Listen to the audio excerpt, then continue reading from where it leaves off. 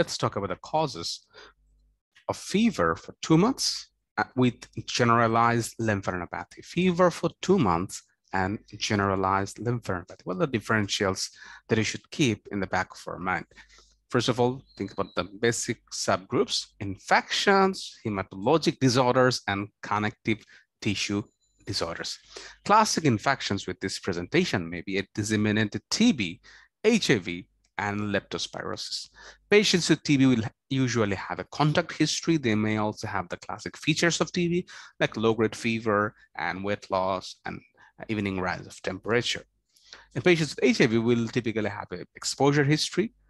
Patients with leptospirosis will typically be sewage workers or farmers.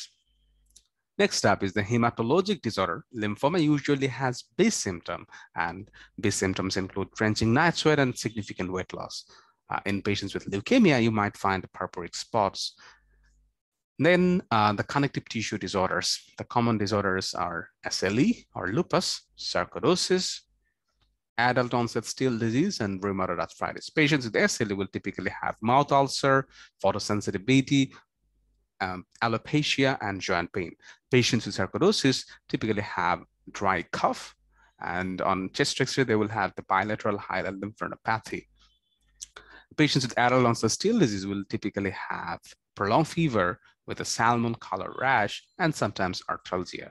Patients with rheumatoid arthritis typically will have small joint arthritis along with the features such as fever and lymphadenopathy.